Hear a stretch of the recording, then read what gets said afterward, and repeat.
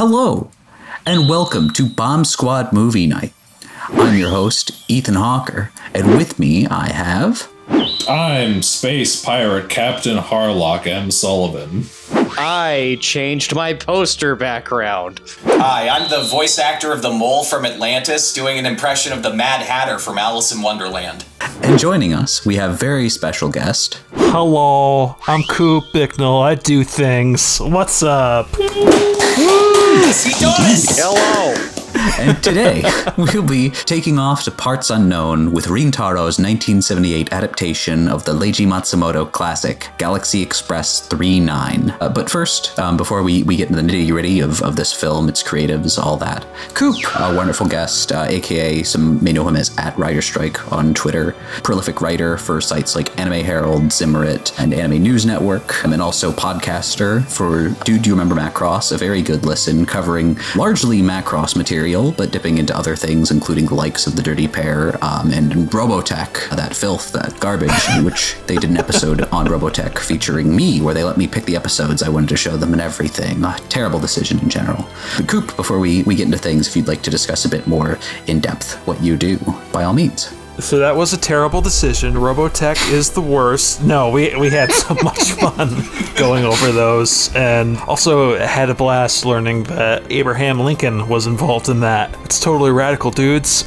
But yeah, I do a bunch of stuff right now. Yeah, I've written stuff for Anime Herald, 𝘰𝘮𝘮𝘮, Anime News Network, like a bunch of really niche things like, yo, who were the people who did the subtitles on that one anime from like 20 years ago? Or, yo, who did the subtitles? It's a lot of subtitle related things. I really like talking to people who work in localization and the stories of the things they do that a general wider audience might never really hear about or know about. So I always like talking to those folks, and I learn a lot, and somehow through doing that I now work in localization a little bit too as an editor, working on some light novels. Do You Remember Macross is one of those things I co-host with the wonderful Dylan Gregory @TheDilla on Twitter. He's a wonderful person, a wonderful actor, but we've both been like super busy because I got my stuff and he's a working actor, so he's keeping busy. But on Do You Remember, we have covered pretty much everything Macross so far. We're about like halfway through Delta, and we'll get to the rest of it when we have time, but again, we've been busy. We're coming up on almost having done that for 4 years. It's crazy that we're almost done with it. It's kind of wild to think, but the best part about it is through it I've gotten to meet Mr. Ethan Hawker over here, and then all of you finally here today, because I saw that episode you did with Steven a while back, and I'm just like messaging Ethan, be like, so yeah, anime, you want to talk about it on a movie night sometime, potentially? And then I talked to Tim a little bit, and he's like, yo, that 𝘰𝘮𝑗 is really good, and I'm like, I gotta watch 𝘰𝘮𝑗, and I haven't yet. But yeah, that's me for the most part. I need to watch 𝘰𝘮𝑗 and do other things.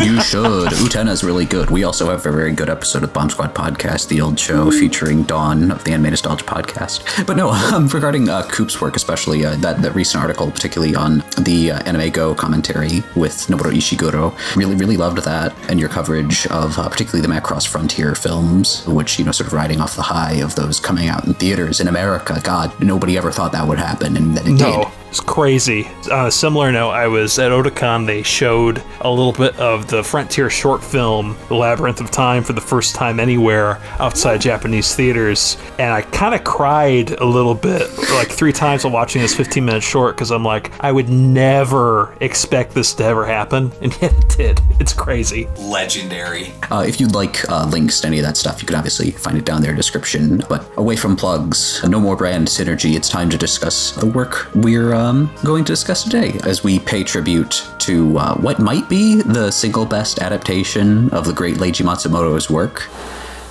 I don't know you. My name is Tetsuro Hoshino, and you killed my mother, you metal bastard! To start us off, sort of dour, I suppose, but I do think it is fitting that we pay tribute to the man himself, as on February 13th, 2023, the artist and creative visionary Leiji Matsumoto passed away. While we mourn his passing, I feel that if we can learn anything from today's subject, it's that life's beauty and meaning are found in just how fleeting it is. So I was hoping we could focus on the legacy created in his brief, wonderful time with us before he left us to sail the sea of stars. What is your history with the works of Leiji Matsumoto? Whether this be one of his original creations, work he contributed to, or just something largely influenced by his work. Tim, would you like to start us off? A lot of my knowledge of his work is sort of peripheral. The things I've watched that he worked on, I watched the old Captain Harlock TV show a few years back, and I really did enjoy that quite a bit. Captain Harlock is one of those just like infinitely cool classic characters, kind of like Cobra. I also have, of course, seen Interstellar 4-5, which we did a podcast on, which he was the supervisor on.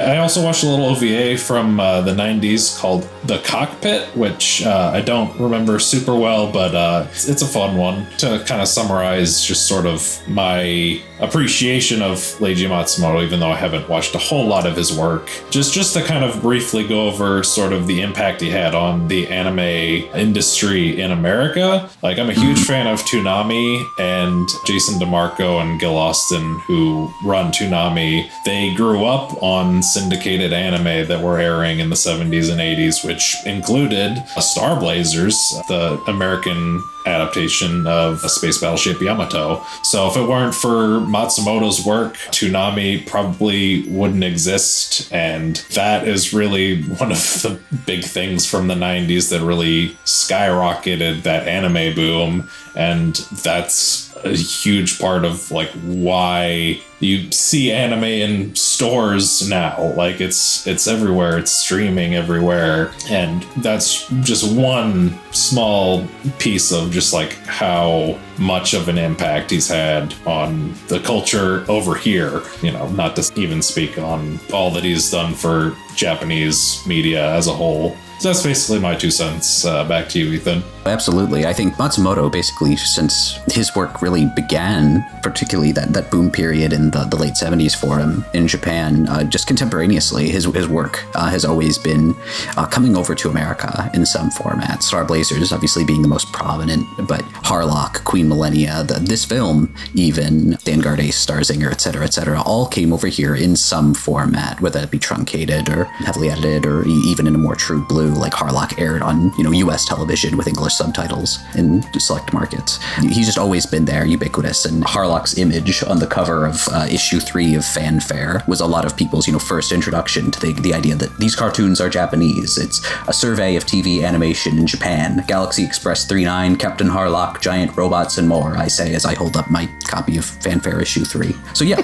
hugely significant in the development of Japanese animation awareness in the States. Cannot undersell that enough. But Joe, what is your history with Matsumoto? My history with him is extremely limited in that the only thing that I've even seen that has his name on it is Interstellar 4-5, which he was the supervising director on, according to IMDb and according to what Tim just said. Literally anything else I've never seen, because if you've seen any of the previous anime, like movie stuff that I've been on, you will know that I am not an anime guy, but I'm wanting to expand that. I'm wanting to change that a bit, hence why I'm here. So yeah, that's my answer. Back to you, Ethan. No, I mean, that's completely valid to be like, surely you've probably encountered some sort of animation or something that has a little bit of influence from him. It's possible, yeah. Yeah, just because it's so ubiquitous at this point. Just even if it's just like a Harlock cameo or somebody in a tall hat like Maytel. A lot of like Cartoon Network sort of cartoons have those. Yeah, like right. Steven Universe has like one of the characters was basically Harlock at a certain point, and yeah, I remember the Lars was Harlock-ified, and he was being chased by Emerald, which I thought was cute. But moving on, Austin, history with Matsumoto. It all started when I I was a youth, and I learned how to speak fluent Japanese just so I could read 𝘉𝘉𝘬𝘮, arguably Matsumoto's greatest contribution to manga. But aside from having definitely read all 48 chapters of 𝘉𝘉𝘬𝘮, my first real-life experience with Matsumoto was at a local bowling alley.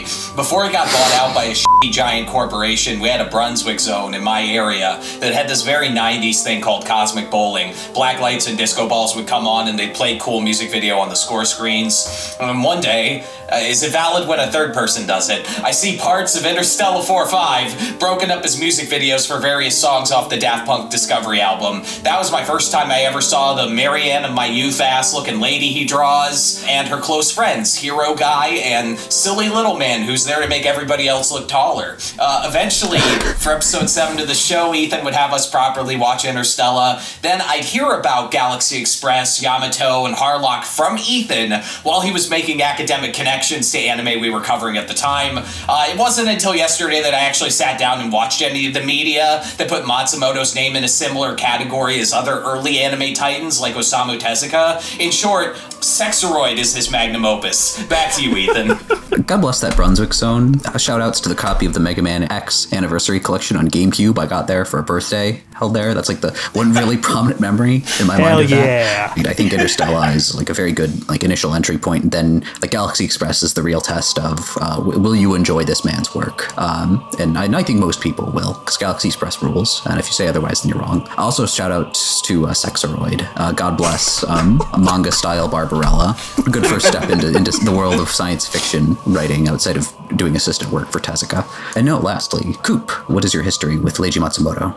So, growing up, I know I had heard of Star Blazers a time or two, kind of thrown in with conversation with the thrilling adventures of Robotech on occasion. But kind of like all these other guys, there was this album I heard by these two French guys called Discovery, and I remember seeing the music videos, and like, that's really cool. And then when I was in high school, it was like early 2010s, I was like, oh, there's a whole movie about it? It's called Interstellar 4-5?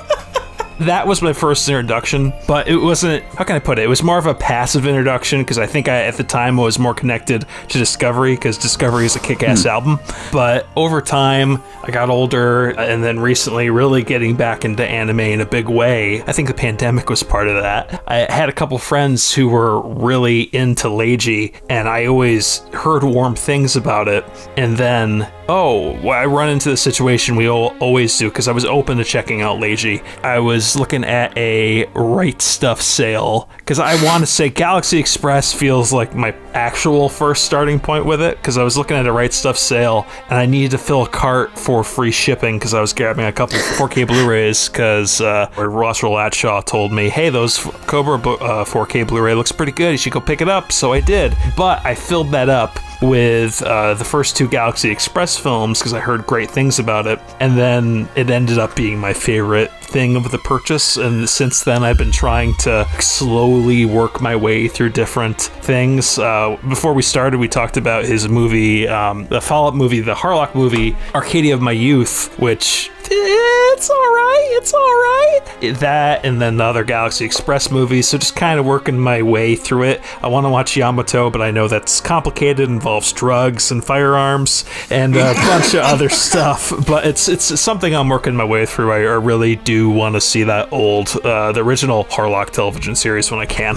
Yeah, no, completely fair. I think Space Pirate is probably my favorite standalone, like, Harlock-centric piece of media. I think that the 70s character designs are at their best in that Rintaro offers a lot of really distinct direction and a bit more expressive sort of visuals and animation. Famously, sort of the death of Professor Daiba, and that is really good. I love when people die cool in anime, which is a weird thing to say, but it's just one of those things that anime in particular seems to get really, really right.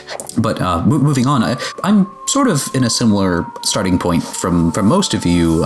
Probably the first thing I saw was Interstellar, in retrospect, but my history with like knowing Matsumoto proper largely begins with 3-9. I'd seen just a bit of the later anime series Galaxy Railways, but was otherwise unfamiliar with his body of work. I would get my hands on a copy of Discotek's initial DVD release of this film, which I eventually upgraded to Blu-ray, of course. But I really fell in love with it. It sort of sent me down that rabbit hole, similar to Coop, again, where I would watch the other Matsumoto features of the day, Adieu, Galaxy Express, and 3-9, the Yamato films, which are, you know, a bit more loosely connected to him, but all the same. Queen Millennia and Arcadia of my youth. I would pursue the various Yamato series and their Star Blazers adaptations, just because I like dubs. I think they're neat. It's a historical artifact. I've been slowly but surely sort of working my way through the Galaxy Express 3-9 series over the course of like a decade, basically. Just like every once in a while I'll remember it exists and then watch a few episodes, and it's very conducive to that. And, you know, fairly recently, again, I've got my hands on like the Emeraldus manga and Yamato manga and Harlock manga, and I've been working my way through those as well. And of course, in terms of, you know, works influenced by him, Matsumoto's popularization of space opera in Japanese animation is still, you know, tremendous, you know, particularly relevant to this group.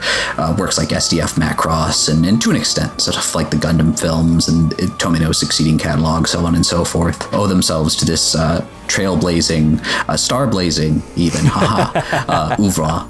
But moving on into more specific discussion of this film in general, and what were your expectations going to Galaxy Express 3-9, whether for the first time or for a revisit? Tim, if you'd like to start us off. Yeah, just kind of having that brief history with Harlock, having seen the old Harlock TV show, I had some familiarity with this like world and set of characters, so I was kind of interested to just see another installment in that sort of universe and see those characters again. Expectations wise, I just figured be another fun trip in that world. What kind of a place is this?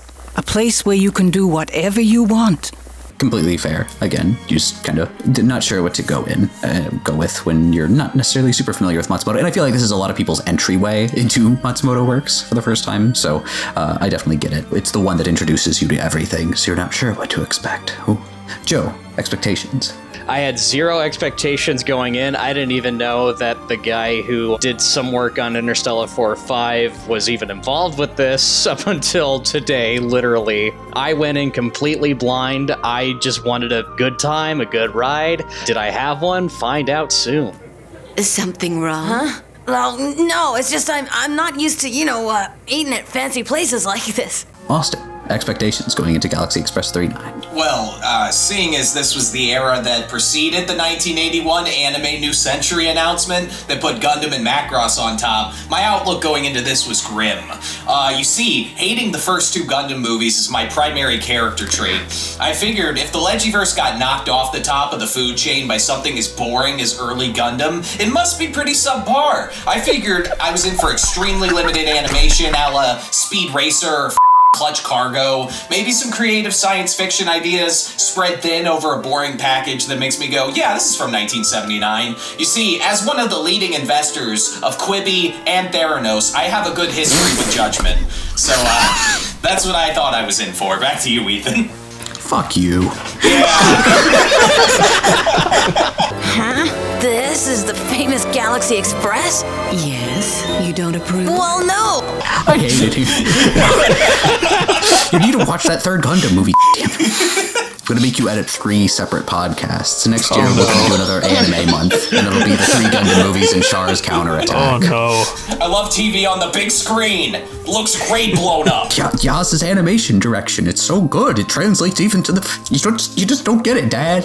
Coop, what were your expectations going into Galaxy Express 3-9? You know, before we move on, I will say I do agree with Austin. Those first 2 Gundam movies ain't great. They ain't great. Watch the show instead. But the third movie is cool, Austin. I will tell you right now. It's worth a watch. But yeah, going into it, from what I heard, it was very much a warm reception when I asked people who were into Leiji, and a lot of people said it was their first go-around, so I was excited to check it out when I first saw it back in December. And now I was just like, this movie's great. it's even better. But this movie, man. Yeah, no, that's a good response. I think it is sort of a magical experience. I feel like I use that for a lot of films, but I don't know. The early '80s, late '70s was a good time for magical sorts of experiences. Soon I'll become the soul of the Arcadia, the starship of my best friend. I will say, you talk about using the term magical a lot. Sometimes, yes, that can be a little overused and a little rote. Here, I think it is very, very, very fitting. For me, going into 3.9, when I was very first viewing it, I didn't have a ton in the way of expectations, just sort of general knowledge of its larger pedigree and significance. I was loosely familiar with Matsumoto's iconography, again, figures like Harlock and Maytel. I'd seen appearances by similar characters that were, parodies. I think Megas XLR has a parody of Harlock that crops up, and I was always really impressed by the look of it. It looks so very loose, especially compared to some of his contemporaries like Tezuka or Ishinomori, who had that very sort of soft and round style. But since viewing it, it's one I always look forward to revisiting in general. This time I was more anticipating how it stands up in context, I guess. The film is sort of a return to form for Toei, doing these long-form animated features not made from existing television animation, riding that wave of success from the first two Yamato films, the second of which was sort of an originally created thing, but also the animation from that was meant to be repurposed into a TV show. And also, I guess, shout-outs to Taro the Dragon Boy, which is a very good Toei feature that came out the same year, but is generally less discussed and was not pushed nearly as hard as this film. It wasn't the #1 box office grosser in Japan. Who could have thought, despite being very good itself. But I think in that particular context, it makes the film a lot more impressive as sort of this great awakening of the Japanese animated theatrical tradition, sort of following off after Animal Treasure Island, some might say. I think the second Puss in Boots film is good enough that I'll consider that the end point of that period. But before we go into our overall thoughts, a brief ad break. Gonna take a break at this station or whatever, something witty. Taking a stop at Pluto. That crazy dog. Who are you, kid? Stop calling me kid. I happen to have a name. It's Joey Hanakana Baba Cananda Smith. Ready for another ad? Because that's what you're getting. Do you like pieces of canvas with colors from frames of movies? If you're looking for a nice piece of wall art and you want something that represents the palette of a particular film you enjoy, moviepalettes.com is a great resource for that. And if you want a nice discount on it, then just put in the code SQUAD15 at checkout. You get a discount, and we get a little bit of money for a nice piece of wall art. I know I'm not selling it very well, but it's really just good to kind of poke around and see, like, just put in your favorite movie. They do custom ones too, so if you don't see your film you like represented, you can pay just a little bit extra and get one custom made just for you. Now that I'm done supporting capitalism, let's talk about a movie that is arguably fairly critical of capitalism, or at least, I don't know, social stratification. Move on to our overall thoughts upon viewing, things that stood out to us, and how the whole work holds together. Starting us off, Tim. Movie good! You said that. Yeah, I had a good time with it. I did kind of enjoy it as this sort of kid-friendly, like, adventure-type movie where you're just following this young boy through his adventures. It's not like, super action-oriented, but, like, everything is still really enjoyable throughout the whole time. On the Bullet Train podcast, we briefly talked about movies set on trains, and I brought up Night on the Galactic Railroad. And this is sort of goes on some similar routes. Like, it's sort of a movie where you're following these people on this train and, like, getting off at different stops, going on different little adventures in these little worlds. I mean, I thought that was neat, just sort of the exploration of all these different worlds. And my brief sort of tangential familiarity with some of these characters, like I loved seeing Harlock, like Emeraldus and Maytel were fun to see in the movie. There's just a lot to enjoy about it, based both on my familiarity with these characters and just as a fun ride. And I think the ending was, like, very enjoyable to watch too. Like, it was a very, like, interesting moment, I guess. Won't we ever meet again? But when the time comes and I return, you won't know who I am. I might be standing right next to you, but you won't know me. Overall, very good movie. Makes me want to explore the Leiji-verse a little bit more. Maybe revisit that Harlock TV show and familiarize myself a little bit more with it because, you know, just seeing those characters in that world more just makes me want to explore it more. It sets a lot of ground in terms of this interesting space that Matsumoto explores, both like on a thematic level and on a like nuts and bolts characters and iconography that crop up in thing after thing.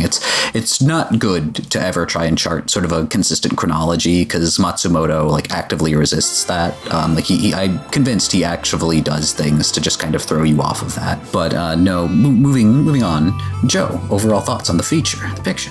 All right, quick for context sakes, I watched the dubbed version, so the actors were speaking English the whole time. I know that's sacrilege sometimes, but screw it. Anyway, I actually really f***ing liked this movie a lot. Yes! I have been waiting a while for like an anime like movie to just click with me like this did, and man, oh f***ing man, I'm so happy that it was this one because it literally just has like so much like crammed into it, and it's like this really f***ing entertaining and well-told movie. It's got fantasy elements, it's a cowboy movie, it's a pirate movie, it's a sci-fi film, it's a drama about a boy and his mom, it's a great train movie, a better Polar Express movie than the Polar Express, and this doesn't even have Christmas in it. Yeah, I had a f***ing blast with this. The characters are f***ing likable. I love the f***ing look of the movie. I know we have a question on that later, but the look's f***ing incredible. If I did have one complaint, at least on this watch, I want to go back and rewatch this. That's how much I actually really enjoyed this. Awesome. At least on the first viewing, it felt like it kind of dragged just a little bit in places, but that's just like a minor nitpick. But yeah, there's so much to f***ing love about this, and everyone's been mentioning Harlock. I had no idea who the f*** Harlock was up until today, and his f***ing intro in this, where he uses milk as a weapon. Yeah. It is the greatest character intro I've seen in a hot minute, and I want to see like 20 f***ing movies based on him, and to my surprise, there's a whole damn series about him, so I'm gonna get on that right f***ing now. Hell yeah. Overall, yeah, I loved this. This was fun. Back to you, Ethan. Thanks for introducing me to this. We value life because we know it'll end, but when it goes on forever, what's the use of being kind to each other? Hell yeah, I'm glad you had such a warm response to it. I was worried because it has some strangeness to it. I'll be the first to admit that, that might be a little bit alienating to some viewers, but I'm glad you enjoyed it.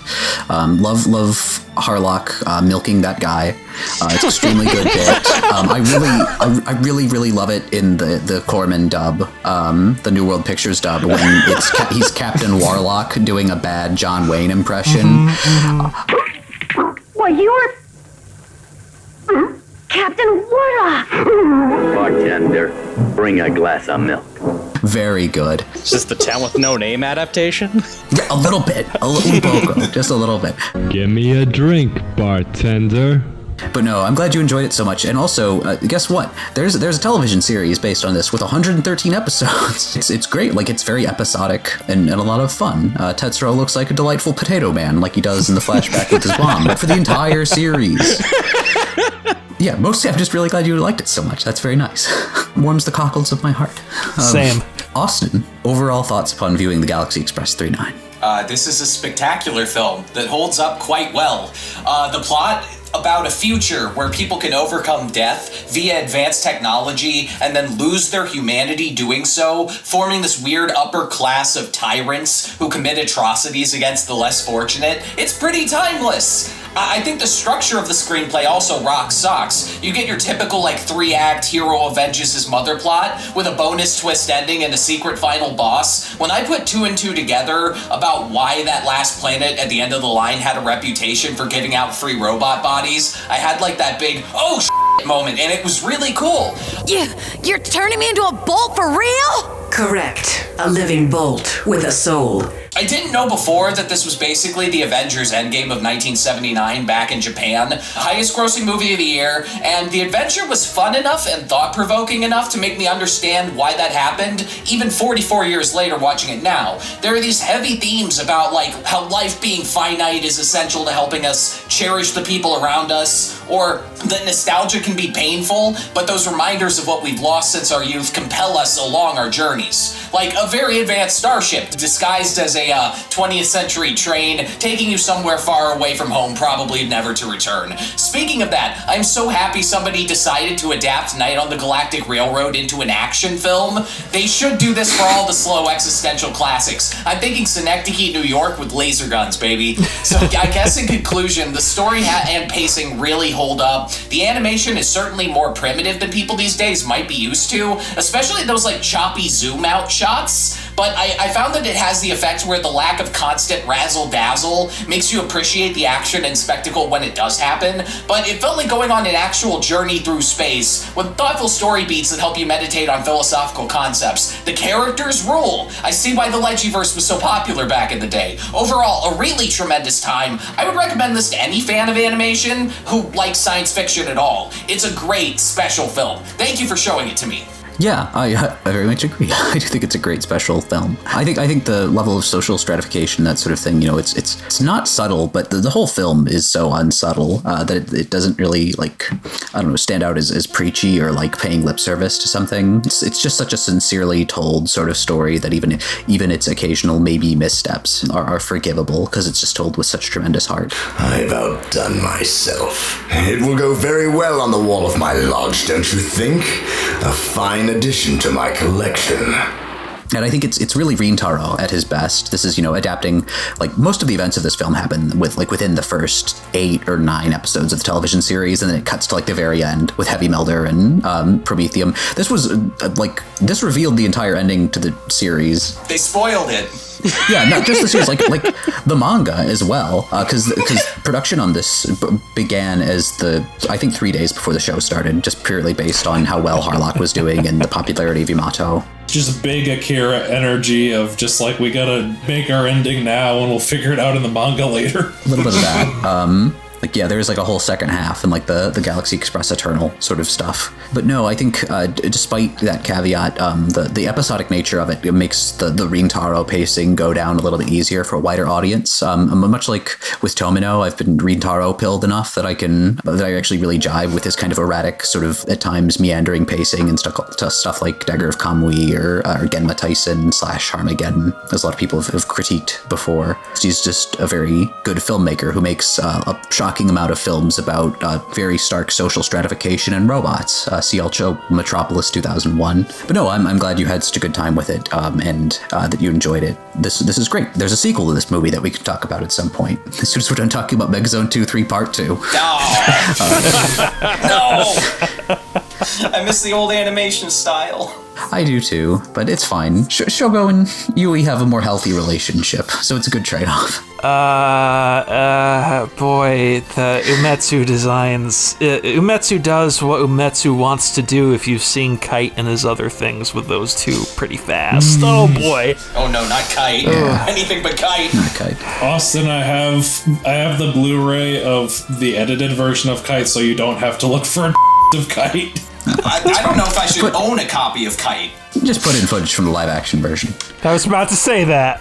But no, Coop, your overall thoughts upon viewing the film? Yes, so the first time I watched this film, I made a point of sitting down, having all my phone, having everything turned off, the lights down low, and was just kind of mesmerized, because you start watching it, and I'm just like, it's hitting, like, the feeling of being, like, I was never a Star Wars kid, but the feeling of seeing Star Wars for the first time as a young kid, that pure joy. And then you hear, as an adult, myself who've seen some other things, I hear that we're now taking off, and I think to myself, wait a second, is this song by those guys who told me that cherries are made for eating?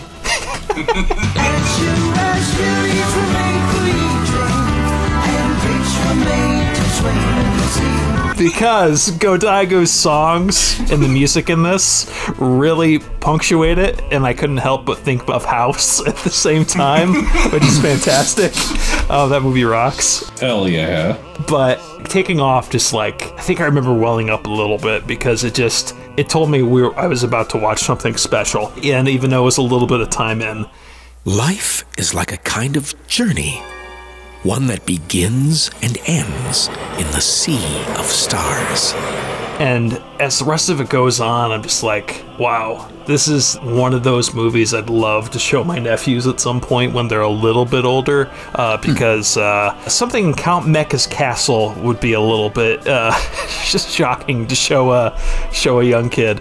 But yeah, just going throughout the whole thing and the message of, hey, it's your life and you got one life and you gotta live it to your best and do with the most of you really struck, especially because the death of Kentaro Miura is like always on my mind in a lot of ways, about these great creators passing away. And Matsumoto too, especially considering like dude lived a very long and good life too, which is fantastic. But that weighed pretty heavily on me at the time. But as far as taking myself out of it, because I get all gooey and mushy when it comes to this movie, as you could already tell. I just love this movie. I agree with you, Joe, that some of the pacing is a little choppy, but I think for me, the first time watching it, it's kind of overwhelming with how much information you're being given in each new set piece. But when I came back to rewatch it for this episode, I'm just like, this movie's perfect, man. Like a little bit at the end, when they're at that final planet, it's a little long, a little bit, but I'll take that extra cherry on top, man, because it's just great. It's a great movie. I would honestly, people who aren't even really into anime should check this out, which makes me so excited that y'all love it so much, especially hearing Joe and Austin scream about it. I'm just like, okay, I would love to see a theatrical run of this. Like, it needs to be up there with the Miyazaki stuff shown regularly. It's that good. I think that's absolutely 100% true. Like, it really demands to be seen on a big screen. In the original aspect ratio, it's a 4:3 film that's been cut down. Toei, curse you. But shout-outs to that wonderful restoration Discotheque did, specifically, the one with the nice grain and everything. Ooh. It hits you on a very emotional level, and sort of honing in on your initial point, too. I love that Go Daigo musical number, because I used to have a real affection for the one in the Corman number that uses the instrumental version of Taking Off, because it's a bit more like the rest of that film. It tries to kind of iron out the tonal inconsistency.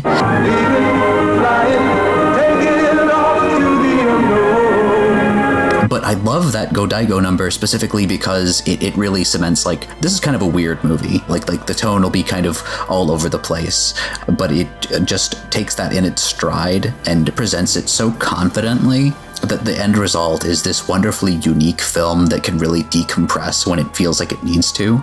I'm going to transition into my own thoughts on it, because it remains my very favorite animated adaptation of Matsumoto's work. Not a controversial opinion at all. I don't think anyways, but still. It's just such a great encapsulation of Matsumoto's strengths, the themes of humanity juxtaposing a young hero rising from an earth corrupted by apathy and deep social stratification, crossing the threshold into adulthood as he realizes the importance of life. That episodic nature suits its runtime really well, and offers a little something for everyone, with the interstitials on the 3/9 offering a bit more interaction and sort of the ability to again, sort of decompress, with Tetsuro and Maytel sort of developing their characters, and the morals learned, I suppose, on a certain level on each planet. Though I do miss Maytel's whip when she's confronting Shadow. She's a bit more of an active character in the television series, perhaps. But I do like that grounding point that we get between the two, in between every trip to a planet, even if sometimes they're interrupted by intrusions by Emeraldus.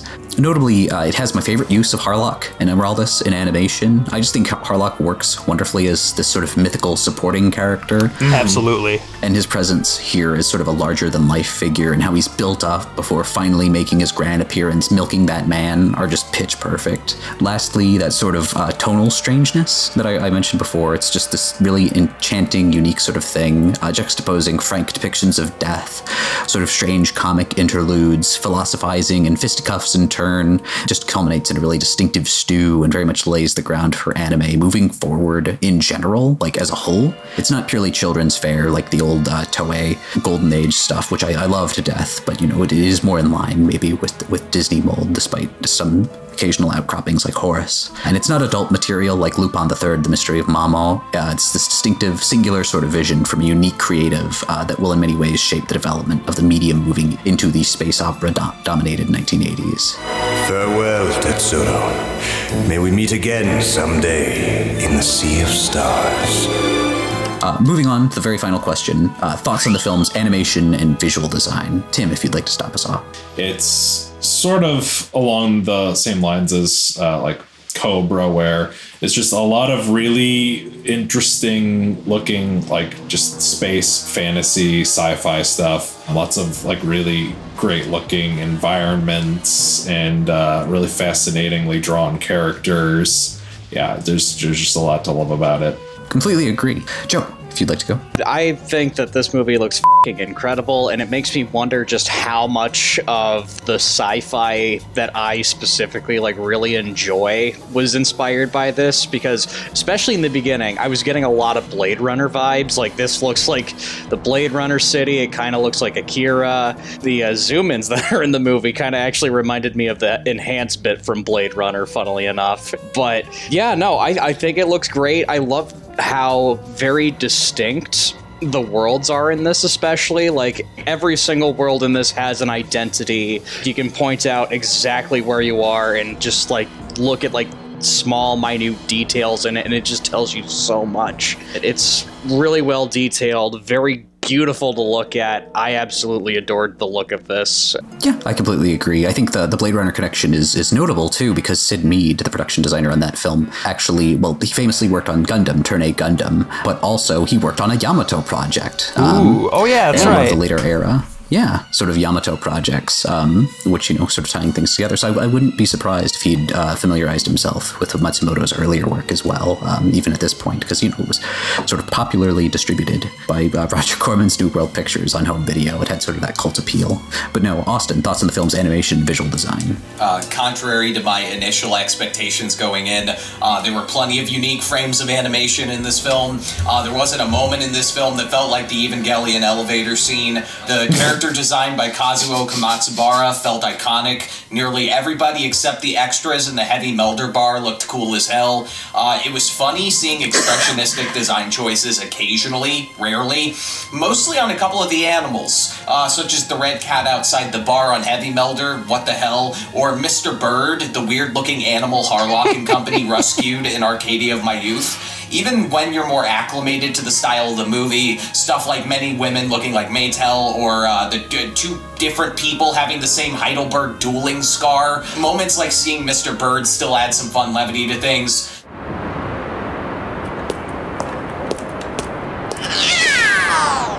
Shout out to the very retro kaleidoscope shots of Maytel and Tetsuro booking it after blowing up the robot planet. Those were a neat addition.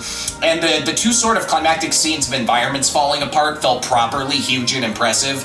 Yoshinori Kanata and the animation team really nailed the action and effects in that sequence. Loved the shot where Harlock's grinning during the battle after getting hit by a laser, like, man, I always get shot in the coolest places. There was plenty to see in here, and it had a good deal of personality packed into the details. 110% agree. Those kaleidoscope shots with the Planet Maytel sort of theme sort of blaring in the background with those vocalizations is so good. It sends shivers down my spine like every time. Coop, overall thoughts on the film's animation visual design? Movie is gorgeous. It holds up like so amazingly. Boy, you gotta show this to people. And also, I was thinking while Austin was talking about the heavy melder bar, if other people didn't notice it, hey, that Leiji Matsumoto guy shows up in the bar, just kind of hanging out with everybody. Yeah, he's the guy with the beret and the glasses, who's hanging on, holding a sake glass and hanging on to the redhead barmaid. Visually, I love this movie. It has so much character, and it's also like, even though it's so fantastical, it also is very grounded all at the same time to easily let viewers comprehend what's going on. I just love this film. It's gorgeous, and if I say anything more, honestly, it's just going to be gushing. I completely agree. There's so much to gush about, so I'm going to try and get that all out like right now.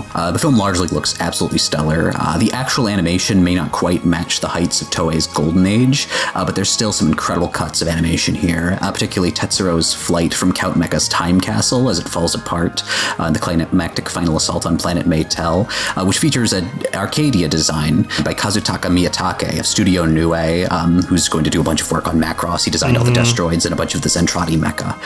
It's his design, and that's why that version of the Arcadia crops up in Do You Remember Love. But that sequence of Planime Tel and Count Mecha's Time Castle falling to bits, largely helmed by Yoshinori Kaneda and his disciple Kazuhide Tomonaga. The way the pair of them imbue a sense of character acting to fire and effects animation on top of the traditional character acting is incredibly satisfying and just so masterfully presented. Special shout outs to Tomonaga, who handles the iconic Harlock Milks Machine Man scene.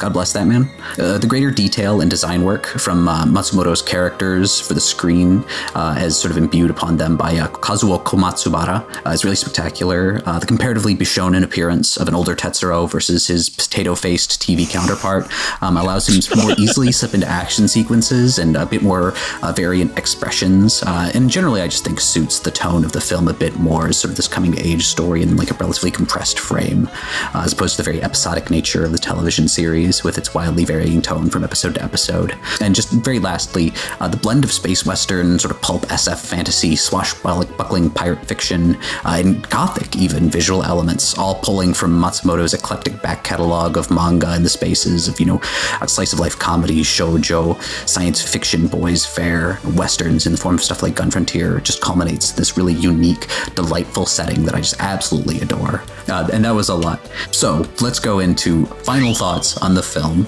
Tim. This was one that I'm glad that we watched for the show. I have been wanting to venture more into Leiji's works, and I'm glad that I had an opportunity to explore this particular installment, which sort of gives you a taste of basically every little bit of that Leiji verse, and makes you want to explore that more. Very good movie to sort of introduce people to that world and give us something to talk about in mourning of the great Leiji Matsumoto. Joe, final thoughts. All right, final thoughts. If you're looking for a fun, action-packed adventure with relatable, heavy themes, a conductor who talks like Porky Pig, milk used as a weapon, and Tetsuro the wannabe Iron Man, then as the earworm closing credits song states, the Galaxy Express 39 will take you on a journey. A never-ending journey, a journey to the stars. What a movie. Loved it. Glad I saw it. Back to you, Ethan. Hell yeah. Austin, final thoughts. Journey to the stars. Coop, final thoughts. Oh, I love that song. It teared me up when I first heard it. I love this movie. I bought it on Laserdisc. So it's like, it's a classic. As I said before, the people who are not really into anime, it's not their super kind of thing they're super interested, please show this to them. Show it to more people. It's an amazing film that I think everybody will love. Also, that dub that Joe watched it as well, that I first saw it with, is fantastic and a wonderful introduction to tons of audiences for this film. This movie's amazing. My words are getting less coherent. I love it that much. Please go watch it. And as these yahoos said, it will take you for a journey. Hell yeah. My final thoughts, in the immortal words of Joey Hanakana Babakananda Smith. Holy moon cow. Thank you so much for joining us today. And thank you, Coop. All those links and to his podcasting work, writing at Zimmerit, Anime Herald, and Anime News Network will be down below. And you should go take a look at them. But thank you so much for joining us. You know who else should not get a mechanical body or whatever? I never do these as well, Tanners, whatever. Be sure to like, comment, and subscribe to this channel, please. Leave a comment to boost us in the algorithm. That'd be appreciated. If you're looking for an uncensored version of this podcast, you can check it out on Spotify Video. But we're also in a variety of other podcatchers, so if you use one of those, please, by all means, give us 5 stars, etc.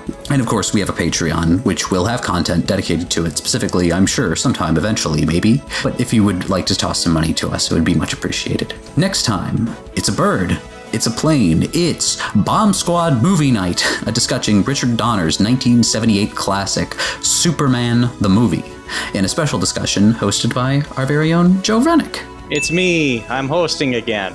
But until then, adieu, arrivederci, sayonara, and farewell, friends, viewers, and Matsumoto-sensei. May we meet again in the Sea of Stars. Farewell, days of youth. Farewell, Galaxy Express 39. I slid my ticket across the table and I said, sorry guys, I gotta see about a girl.